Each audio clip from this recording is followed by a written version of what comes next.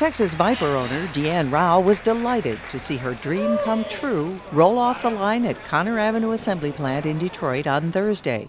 You're kind of in shock because I realize it's my car, but still it's a little bit unbelievable still at this point, but it's an awesome looking car.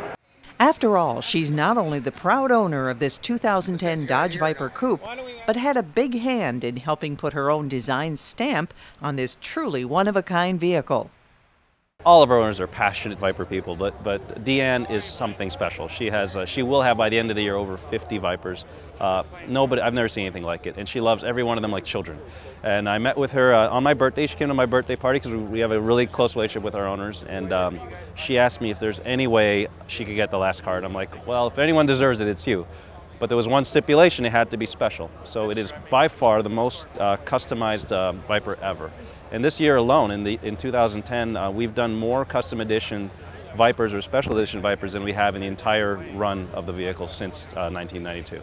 Nearly 400 of Rauh's fellow Viper Club of America members also made the trip to Conner Avenue to join her in celebrating the unique event. Come for the car, but you stay for the people. You really join the club because of the cars. The cars are gorgeous.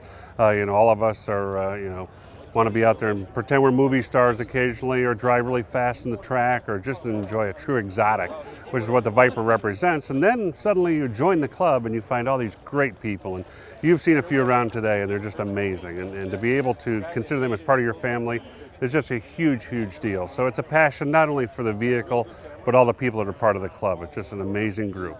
I think the gratifying thing is that there's so many enthusiasts, and people have really embraced it. And I think the whole idea of keeping it relatively scarce, keeping it as an image icon for the company, keeping the caricature very strong. I mean, even the second generation, which was done just before I left, we kept the caricature of the car and just made improvements, but not trying to make it a technical piece as much as we were just trying to make it an honest performance piece that was low volume and always be treasured. 4 generations of Viper production later, and the passion for these iconic cars and vehicles across the Dodge brand continues to generate excitement. That's what makes Viper owners so unique. I mean, the Mopar thing, the Dodge thing gets under their skin, and they end up joining the Dodge family. I mean, they end up driving Dodge Rams, vehicles, minivans, whatever. And some people have independent businesses, and their entire fleet are Dodge vehicles, or even Chrysler Group vehicles. So yes, it's a great relationship, and these are people that are dyed in the wool, very proud owners, very proud Americans, so our hats off to them. Reporting for Chrysler Electronic Communications, I'm Betty Carrier Newman.